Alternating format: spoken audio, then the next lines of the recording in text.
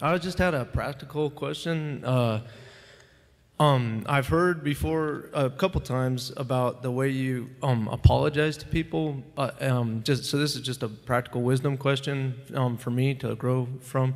I just like to know, do you got like a policy? I've heard like just as an example, Dick Mayhew said that you had a lady write you and say that she had appreciated your ministry, but she was going to stop supporting it because she had found out that you were stealing all your material from her pastor.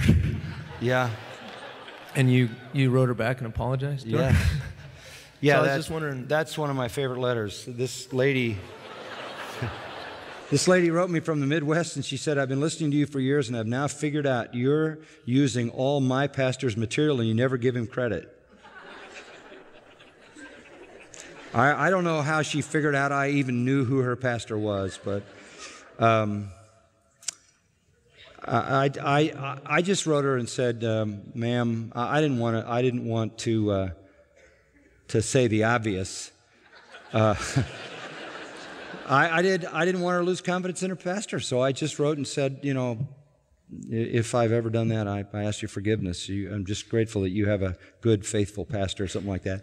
Yeah, first of all, I can't keep up with all my critics, so I learned a long time ago not to try to defend myself, just to write back some kind of a letter that says, thank you for the criticism, thank you for pointing these things out. If there's been anything that I've done that offended you, I'm sorry for that. Pray for me, and just go on. Speak to us, please, of cremation and or any relevance to the imitation of Christ in his resurrection. I'll throw that one at you, Alistair.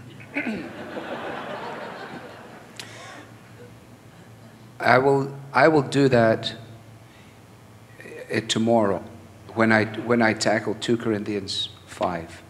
All right, I'll endeavor to answer it then. How's that? What do you think?